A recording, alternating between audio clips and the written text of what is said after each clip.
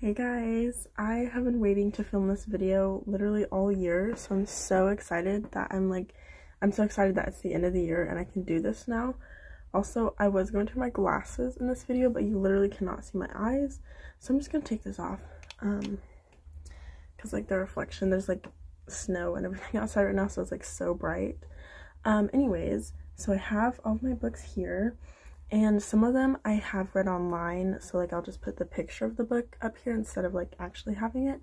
And then also two of the other books I do have, but I don't have them right now. My sister's actually reading them right now because like we share books, like might as well, you know. So I'll just put pictures of like all the ones that I don't have and that I read online. I'll just put the pictures of them up here. But I do have all the other books right here. So this is going to be the top 10 and I have them all written down here so I like remember what I was going to say. So I'm going to like do like a little plot summary, not like spoiling anything, like in case you want to read these books. Obviously I recommend all of these books, like I literally love them so much. The number one book in this video, which if you know me you already know what it is, but that book is literally my favorite book that I've ever read, like not just this year but that I've like ever read. So we're gonna start with like two books I didn't have in here, so these are like honorable mentions or whatever. Well, it's really three books, but so this is the first one, A Map for Wrecked Girls by Jessica Taylor. This book, like, it was just so good, but like not as good as all the other ones, you know what I'm saying? And then also these two books, It Ends With Us and It Starts With Us.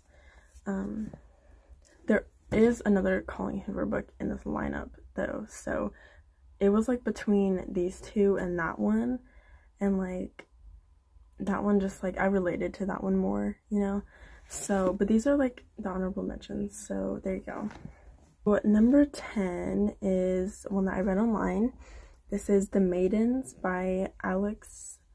I don't know how to say his last name. I don't know how to say a lot of these people's names, so I'm just not gonna say them rather than mess them up. All of these books on this list, like I rated them all 5 stars.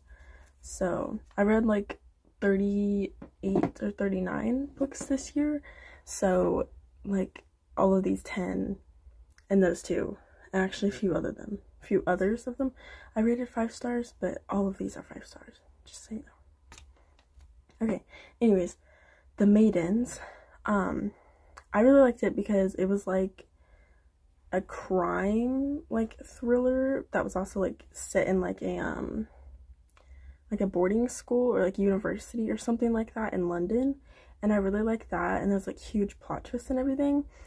It is number 10 on this list because I actually accidentally read a spoiler for it and just kind of ruined the whole, like literally the big plot twist in the story. So that was my fault, but I still read it and it was still really good even though I knew that was gonna happen. So I kind of ruined it for myself, but if I hadn't done that, and maybe it would have been a little bit higher on this list, but yeah, I ruined it for myself. Okay, number 9 I have here. Okay, here it is. They Both Die at the End. Right here. Pretty popular books. Most of these are, some of them aren't. But this one, what did I say about this one?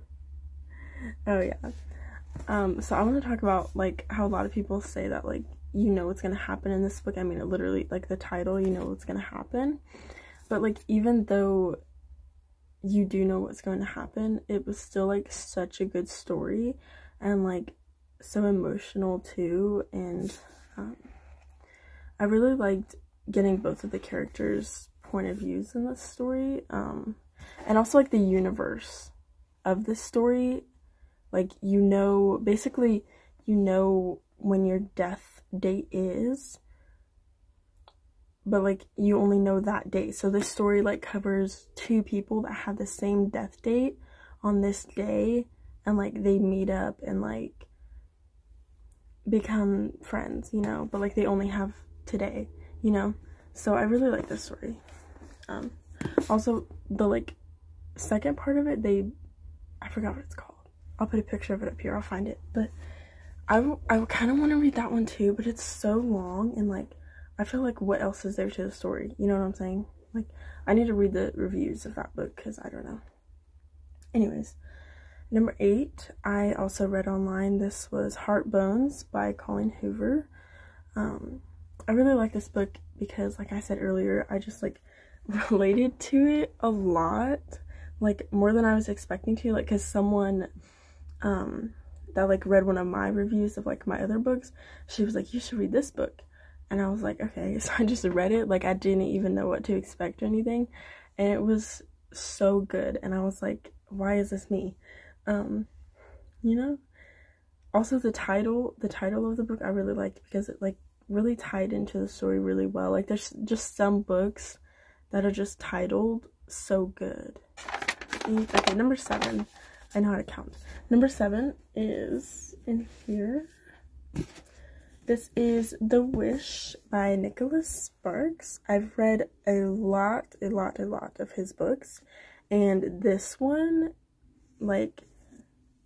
just like really like stuck with me. It's really good. The ending of this book, like it was so emotional, like in so many different ways. Like so many things were happening that also tied back to like, because like this story, it's written in like, there's like a past timeline that like she's telling the story in the future, you know, and like it just like tied back to the past and the future, and like that's always just like emotional. Just I really like this book. I really like a lot of his books. The Return is also really good, and The Best of Me, the movie to that one, is also really good. Okay, let's go. Number 6. Number 6 I also read online. This is Before the Coffee Gets Cold. And I don't know how to say the author's name, but I'll put a picture. Anyways, so I really like how this story was like in one setting or something. Like I really like, if you've seen the movie The Breakfast Club, that's like one of my favorite movies, and like it literally only takes place in like one setting, and I really like books and movies like that for some reason. Like it's just simple, but the story or the movie is able to be so good, and like I just think that like shows how good like the author is. Sorry, I just like scratched my nose. I was like telling a story, and also this story, I don't normally read like fantasy like things or whatever, but like one of like the main plot of this story is that there is a cafe, like a little restaurant, and if you sit in one seat you can like time travel in the past or the future. And before the coffee gets cold, this is also a book that I really like the title. You have to come back to the present before the coffee gets cold. So yeah, it's just really creative, and it's like nothing else on this list, you know. It's unique.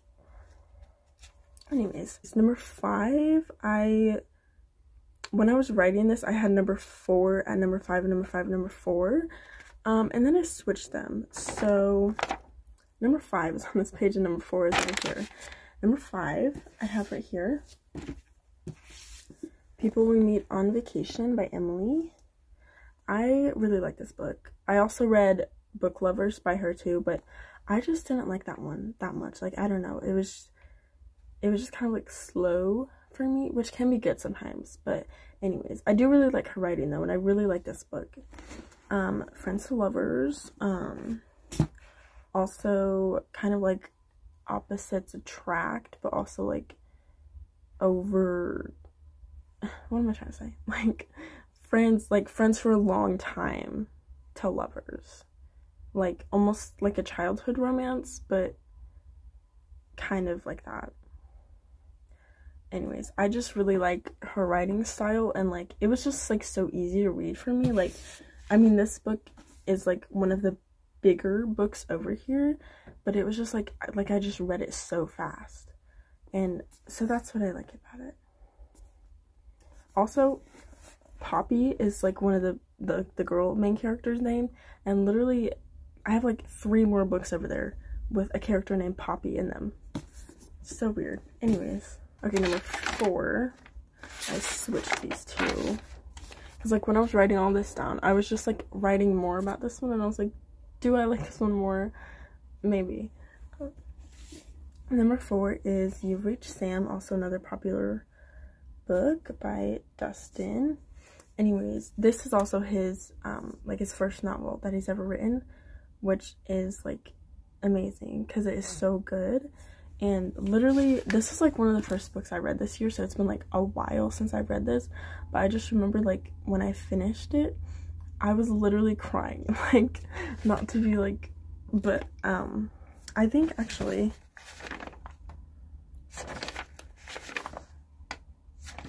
all of the rest of the books I was probably crying when I finished it, in the list.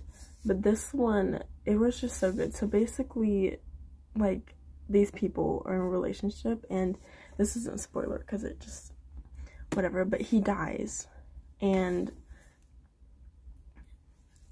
like, but she can still, like, talk to him over the phone, which is the main, like, plot of the story. And it's basically, like, she doesn't know, like, how many phone calls they do have until she can't talk to him anymore. Oh yeah, and also includes, like, flashbacks to when he was alive. And also, I really liked the little subplot of Sam and one of his friends. I forgot the friend's name, but I said if Dustin would have written, like, a second part to this, or, like, a second part from, like, when Sam was alive, that I would have liked more, like, I guess, more, like, scenes with this friend, because I think that relationship was really interesting.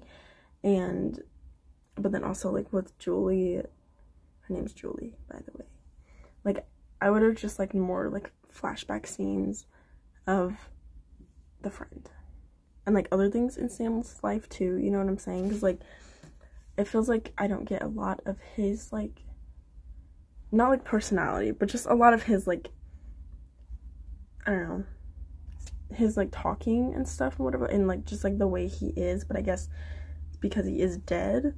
But yeah, anyways, this book is just really emotional. I mean, they're in a relationship and he dies, so, you know, obviously. So number 3 is In 5 Years. And this is one that I do have, but my sister has it right now, so I'll just put a picture of it up here. But this book was so good. So good. This book could, like, be made into a movie, or, like, a TV series even. Like, that's how good it is. And it's also, like, not super big, so it's, like, really easy to read. And, so the main character, the plot is kind of difficult. Like, you just have to read it. So the main character, Danny, she wakes up and she's, like, in a different apartment, and there's a different man next to her, and she has a different ring on her finger. But she wakes up 5 years in the future. Obviously, the book's called In 5 Years. But she only spends 1 hour in this, like, new apartment with this new man and everything. And, like, I mean, she's, like, so confused. And so in an hour, and she goes back to the past, to the present. And so basically the book just follows her over these 5 years leading up to that day and that hour that she spent in the future. And, like, it's just so crazy because all these things happen to her. So, like, when she finally gets to this day, it's, like, totally different. Like, now that we know what's going on, it's totally different than what, like, you would expect and what she expected after going back to this sounds so confusing. This sounds so confusing. Honestly, just read the book, because it's good. So, anyways, number 2. I have some books over here to show you about number 2, but I don't have this one with me. This is one that my sister has. It is The Cellar by Natasha Preston. And to show you guys my Natasha Preston collection over here. So I have all of these, and I've read all of them, and then I have the Cellar, which is number 2, and then 2 more that I haven't read, and then she's supposed to make 2 more, I think, next year. So I will get those 2 more and the new ones, and then when I get the Cellar back, it'll be right here. All these are really good. I mean, the one that I didn't like as much was the Twin, as much as the rest of them. But anyways, the Cellar obviously is amazing. So all of her stories are like kind of like horror, like mystery, but also like about teenagers and like kind of romance, and also about like family. Like they're all kind of about a bunch of like little different things, but all kind of the same like category, you know. But this one, the Cellar, this one is like different, like the same but like different than all of them. Like because like I had read probably like 3 of them, and then I read the Cellar, and then I read the other 2. So I like read those 3, and I was like, oh, okay, like she's cool, like she's good, whatever. And so I went into the Cellar thinking it would be like those, and it was just so much better and so much more intense. Like this book is scary. This book is scary. And if I could tell Natasha Preston anything, I would tell her to make this into a movie or a TV show right now. That's what I would tell her. Yeah. Anyways, but this book is like terrifying. So let me tell you about it. Okay, so the main character, whose name is Summer, so she's kidnapped and she's trapped in a cellar, which is why it's called a cellar. But there are like other women and girls there, and the kidnapper, like, it's so, honestly, this book is kind of disturbing.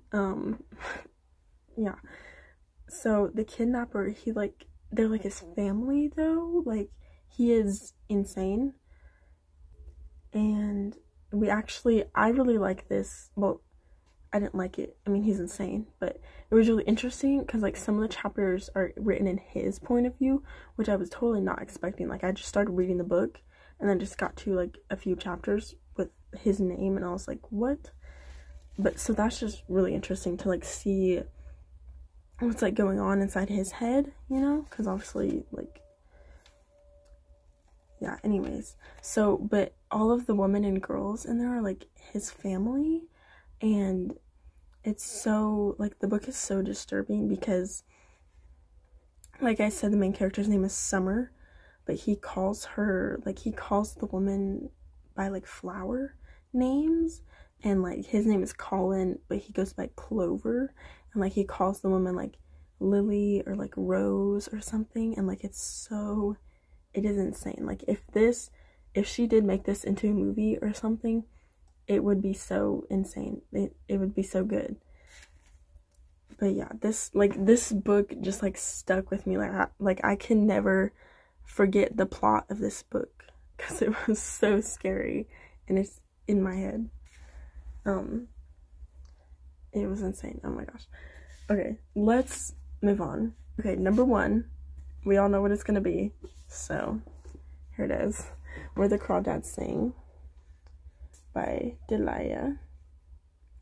This book, I literally read it at the perfect time, like, because obviously the movie came out this summer, and I read this like a few months before that, and I looked it up, and I was like, there's a movie coming out, which, let me say, if you haven't watched the movie, but you have read the book, the movie does focus on, like, more, like, romance a little bit than the book does, and it's a little bit annoying. I mean, obviously, the movie is, like, really good, like, because it does, like, adapt the book, like, really good, like, in, like, scene for scene, you know? But it does focus on romance a little bit more, which I think is because people find interesting in a movie, you know what I'm saying? Like, if you hadn't read the book, you would think the movie was better than someone who had read the book, if that makes sense. Anyways, I really like this book, because it included, like, so many different things. Like, obviously, there's, like, romance, there's, like, crime, there's, like, family, it's, like, survival, and, like, nature. Like, there's just so many things. Like, in this book, but like not like it doesn't get messy at all, you know, like it's like she's a really good writer. Also, I think this is also the first novel that she wrote too, I think. I was gonna try to explain the plot. So basically there's this girl, Kaya, and like her family leaves her, and like she lives on a marsh, like in nature alone. So we just like go over her life living in this marsh alone, basically. There's so much that happens in the story. You should probably just go watch the trailer for the movie, because the movie is a really good adaptation. So you should probably just go watch that. I actually have the movie. I bought it. I literally can't watch it that much though, because it's so sad for me. Like, in the book too, I literally, like I said, these like top like 3 or 4 books, I just cried after I finished it. And this book, it's one of those ones where like so many things happens. I mean, the book covers this girl's whole life from the time she's like 5 or like 6 or something until she's like 80 or something. So like there's a lot that happens, you know, but in the end, like the last like few chapters, I guess, and the last few like 10 minutes or so of the movie, so many things happen, like sad and kind of happy and like whatever, like so many things happen. So the last like 10 minutes of the movie and the last like few chapters of the book, I'm just crying the whole time. So, you know, if a book makes you cry, it's good. So, oh yeah, also I like didn't read anything about the book or something before I read it. Like, I don't know what I was doing. I read this over the summer, so I don't really remember, but I just started reading it. Like, I did not know what to expect. So when I did get to those last few chapters, like, besides crying, I was also just like so surprised. I was like, did that just happen? Like, what? Because it does this in the movie too. This is something, let's talk about this. So one of Kaya's like older friends, like mentors or whatever, something, try not to spoil it, but if you haven't read it by now, that's your fault. So someone dies at the like near the end of the movie, or like near the last chapter, but like not the last chapter. Someone dies, and it just like, it's like, this is happening, he dies, this is happening, and it's like, what? And it does this in both the book and the movie. So, and I'm just like, what? He dies? The true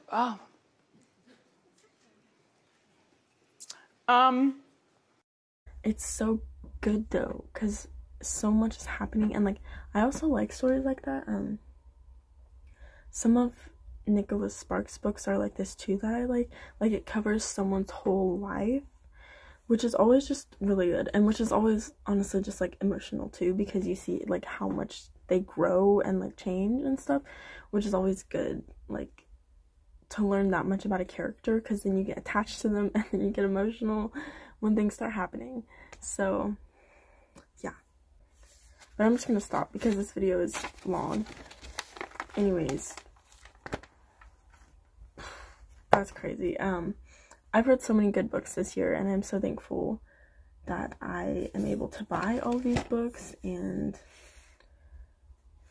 like so many of them just blew my mind of how good they were going to be, not knowing what to expect going into them, you know. And like I hope I get to read some like books that surprise me just as much next year, you know, so I can make another one of these videos.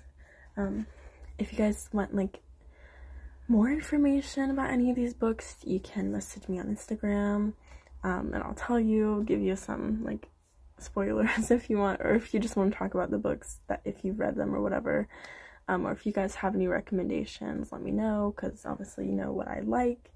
So yeah, just thank you guys, and this might be the last video I post this year.